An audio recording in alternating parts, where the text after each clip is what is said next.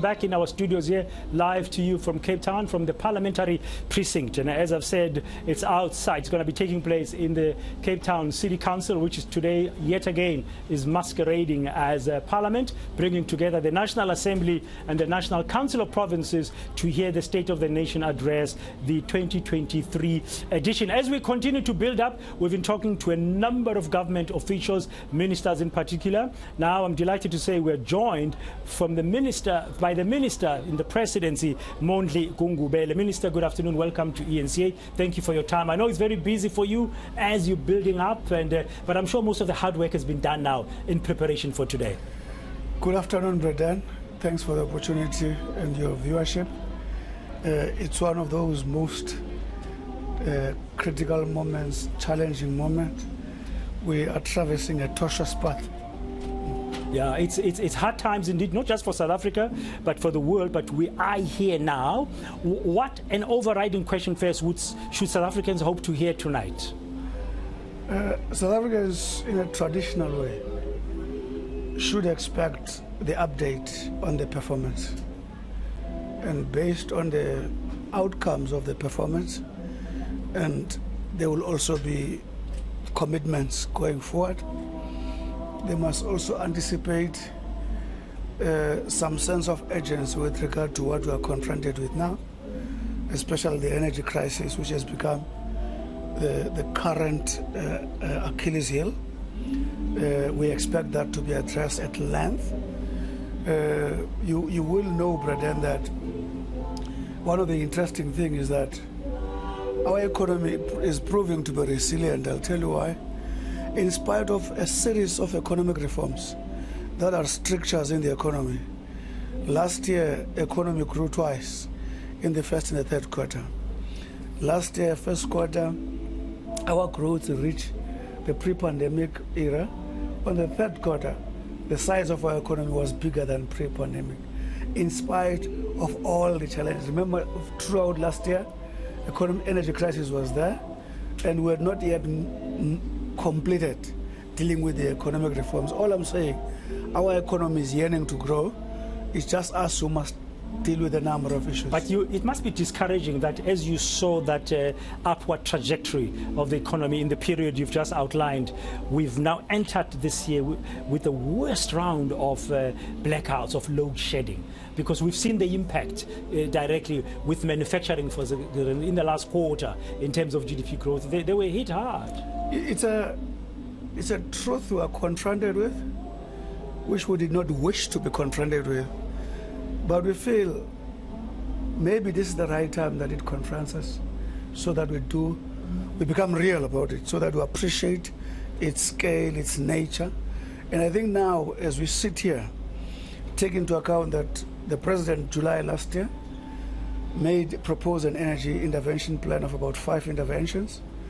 Now, he put together an eNCA crisis committee. And as we talk now, there's what we call an energy action lab, where now the DG sits with team nearly on a daily basis, just to make sure that all the key aspects that needs intervention are dealt with. All I'm saying is that it's unfortunate, but it's a truth that we had to know it at some stage. Maybe this is a stage we've got to know it, and it has actually forced us to sober up. Will there be real action? On our road down here with my colleagues, Gareth Edwards, a fellow eNCA, and our managing editor, John Bailey, we stopped in smaller towns along through the Free State, and here we drove down from Johannesburg to Cape Town. That is the number one issue, the energy crisis that people are saying. But people are saying we've had enough of speeches. We know there's good policies, there's good regulation, there's framework, there's law, there's teams and all that. We want the President to tell us on Thursday night, what are these actionable steps they're going to be taking to make sure we get our electricity back normally?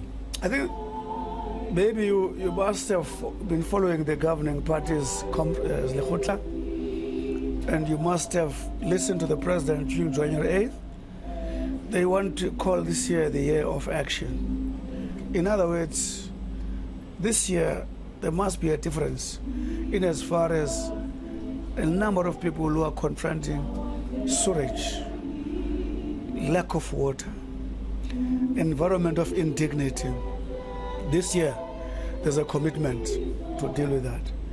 the issue of jobs is the issue, as I'm saying to you now. Remember, when we started, the job was 27% unemployment. It went up to 35. And recently it has gone to 32. And now it's getting disrupted by this.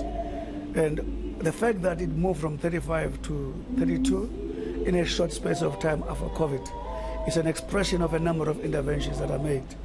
For instance, the Vulindlela operation, that is dealing with a lot of structural reforms. Your spectrum, you know it was auctioned for, and we received no less than 14 billion. But the key thing is the accessibility of connectivity and so on. I can go on. There's a clear program in dealing with issues of water under Minister Senzo. I've gone to some community. At some stage, I was in Kiane, because we are saying this year there are two critical things that must happen. Our people must either, those who didn't receive water, receive it. Those who have not received must not doubt that it is coming. And I saw this in Kiane. People said to me... And Kiane has been a problem for them. And I saw it in Kiane. They said to me, the water has not arrived, but we can see Senzo is coming. Yeah. So there's a bit of hope for them. They see work being done. Work being done. Okay. So a year of action. Now, in terms of performance, in minutes of the presidency, I recall that monitoring and evaluation sits in that desk. When you look, since last year, SONA to today, you look at the various areas that, of course, different ministries would have been responsible for as part of their key performance areas. Are you, as a minister in the presidency, satisfied that the progress made so far, not all the boxes are ticked by this was a beautiful idea, this one-year review that was distributed by government for you guys, to us, to see at what the president promised under every aspect, including Operation Vulindlela and others. But there are other boxes which are not ticked, like the land reform. The land reform doesn't have a single box that is ticked. But are you just overall satisfied there's been progress? Listen, we are not satisfied, but we appreciate that there's a demonstrable massive efforts that our colleagues are showing in a number of areas. Education continues to improve. The bachelor staff has improved. Maths average of 60%. I'm not talking maths literacy, I'm talking pure mathematics. There's a lot of improvement there, and access to education. Of course, there's a challenge of what we call three curriculum dimension: academic area, vocational area, and the occupational area. Vocational area and occupational areas, those are the areas still have to make a huge difference. I visited the AfriForum Technical School. We are about to engage the president on the massive work that is being done. Are you bringing back the vocational colleges that were closed down? The key thing is that if we want to improve the absorption of the young people to the economy, I'm not surprised, Brendan, that when you look at why elders are easily absorbed by our economy, there's a relationship between the technical exposure that applies in the manufacturing industry. And when it comes to IT, of course, young people will be easy, but the broader scope demonstrate that we have to turn around our TVET colleges, their infrastructure, what they give to our kids. You know, TVET colleges, when you are out of the TVET colleges, you are either an electrician, an artisan, a fitter, and so on. There's a less of that currently as we speak. Yet our economy needs it, and the AfriForum has demonstrated that when you expose children to a competent infrastructure for that purpose, their kids get absorbed. Yeah. On another issue, violent crime that we see, and then of course the GBV, and you put it all the, and then you look at corruption. I mean, there were certain measures that supposed to be recommendations from the Zondo Commission into state capture. But just looking at it broadly, are you confident as government that it is possible, for example, to decriminalize and protect the procurement space, the tendering system, which has been corrupted so deeply over the last few years? I think let me put it this way. Maybe it's important to make the point that, Britain, until socio-economic situation in our country is turned around, A lot of the problems we're confronted with have a lot to do with socio-economic situation. Forget that me and you, in spite of having been exposed to that environment, we still didn't do what the things other people are doing. So turning around the economy is primary, and I know the president is going to speak about that. Okay. So that you deal with the issue of desperation of people who have got no access to food.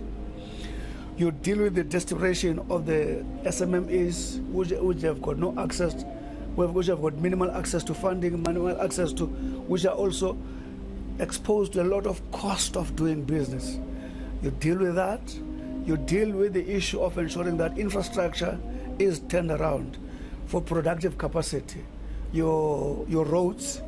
I'm happy now Minister Godongwana is going to say something during his budget on issues like Central, and then they are going to say something about the tolling. You know, all those issues affect the investor mindset. As long as we don't deal with those issues to turn around. Remember, the president could have said last year, the government will play a key role in creating an environment to unleash the private sector, because 80% of the jobs are created in the private sector. We are spending a lot of time doing that. Are you effectively reducing the red tape that many businesses complain about? Vulindlela has got a positive report, but Vulindlela also still has a long way to go. For instance, there's still a lot of applications in the mining, which amounts to billions, which need to be unleashed, and we're working with the Minister of Minerals with regard to that. There's issue of water that must be fast-tracked, because security of water is critical. Naturally, energy crisis is what we're speaking about. Yeah, one of the items which didn't get a tick in this review that we've received about making government work is the issue of state-owned enterprises, okay? And that point is through the Presidential State-Owned Enterprises Council, identify state-owned entities to be retained, consolidated, or disposed of. Where are the sticking points? Why are you seemingly struggling with that? I think significant amount of work has been done there. All what we require is that the council must place before cabinet the recommendation of what should be done. Remember, conventionally, state-owned entities are supposed to improve the capacity of government. But the history in our country has been the opposite of that, except few pockets of excellence, your IDC, your SASTRIA, again, there's a number of them, those, your DBSA and so on and so on. There are entities in South Africa which have stood the test of time. SARS used to be that kind, but it's back now after state capture and so on. All I'm saying is that the convention is state-owned enterprises are always put together to improve the capacity of the state. Yeah, but are you open to selling some of them? Disposing some of them? When you dispose, the options are going to be there, whether it's disposing, whether it's changing issues of equity and so on. You might find that this one we don't want to completely dispose of, want to keep 10%. So the nature of disposal will determine the approach. Yeah, so, Minister, I just want to tell our viewers that we've got live visuals there of the public protector, or the acting public protector, Advocate Galega, arriving there in a pink dress. I wonder if that's the main color that we'll see today on the red carpet. Now, a very young public protector. Yes, very young. Who's been groomed by the struggle. Yeah. And I've had the privilege and honor to interview a couple of times, even before she was acting, when she was appointed as a deputy. Now, just back to this issue of SOE. So you're going to look at different options when you dispose of. Yes, the nature of disposal will determine how you dispose. Okay, but here's a question. I've heard this being said many times. The business of government should not be to run business. Should not be? To run business. Okay. A state-owned enterprise is a business. Why do you still want to hold on to some of the enterprises? I'm here to be told there are very few countries in the world that don't have state-owned enterprise. The difference is that in other countries they are competently run. In other countries they are value-add. The problem that people are attacking us on state-owned enterprises is the competence. Once they are competent, for instance, you would speak about Eskom. When Eskom was in the top 2 most performing entities in the world around 2002, there's no one would ever ask you to sell Eskom. The problem is not whether you own or not. The problem is the value add of the state-owned entity okay, in society. Or how it's run. If you mention Yes, competence, that's- then yes. is it well managed? Yes, but yes. our state-owned enterprises... People don't have a problem. You know, Nelson Mandela would have said, I don't care whether the cat is white or black, as long as it catches mice. People want a cat that catches mice. Okay, but these cats that you have not been really catching mice. They've been doing other things. For example, the problem is not who owns them, it's probably whether they are catching the mice or not. But the governing party has deployed some of those people to run them, where the incompetence comes. So you should take part of the blame. We've accepted the skills misallocation. The president is leading very tightly on that. If you look at the review of SOEs now, the issue of skills and boards and how they hire, and also separation of functions. One of the things that has irritated me, I can tell you now, brother, is I've seen at times ministers dissolving competitive board because there's a clash between certain personalities and so on. You need an institution that protects performance. In other words, what do I mean? There's executive, there's bureaucrats. The institutional relations must be of such a nature that a skilled person who comes to join government must know that as long as I perform, I'm safe in government, irrespective of who likes me or who hates me. Yeah. So the question of merit will be top of mind. Yes. In terms of matching the skills and stuff. Yes. So will the president give an indication sort of how, for example, the public service will be further professionalized, which was a promise he made last year, but it did not receive a tick in your review? No. I'm sure that review was before we adopted the professional review, system that has been agreed. It's in the system of government now. The fact now the DG in the president has been institutionalized as a head of the administration is a product of that professionalization. Maybe the tick were before that result. Okay, and the public service unions are very powerful. I mean, standing from outside, I mean, when they demand double-digit salary increases and they threaten strikes, one can hear in their different formations. Are they on board to support this professionalization drive? Because the state, the public service needs to be professionalized. Let me tell you this, brother. A sustainable relationship between the state and unions will be the one that delivers to the people. Remember, the state does not belong to trade unions. Trade unions are incidental upon the creation of the state, but the people who fund and capitalize the state are taxpayers. How we deliver to them will determine the relationship between the unions and the state. And that fair balance is the one that will actually going to sustain between workers and the state. Okay. Minister, now, just finally, an overriding question. At the end of tonight's speech, will South Africans be more hopeful? Would they be more inspired? Or would they stay with a sense of, it's like same old same, President Ramaphosa speaking to us in a beautiful language and telling us our problem that we know, but not really giving us a way ahead in terms of what's going to be different now going forward in this year of action? Brother, if I would have exaggerated my capabilities if I think I know the people who are 32% unemployed, who are confronting energy crisis now, what would make them happy.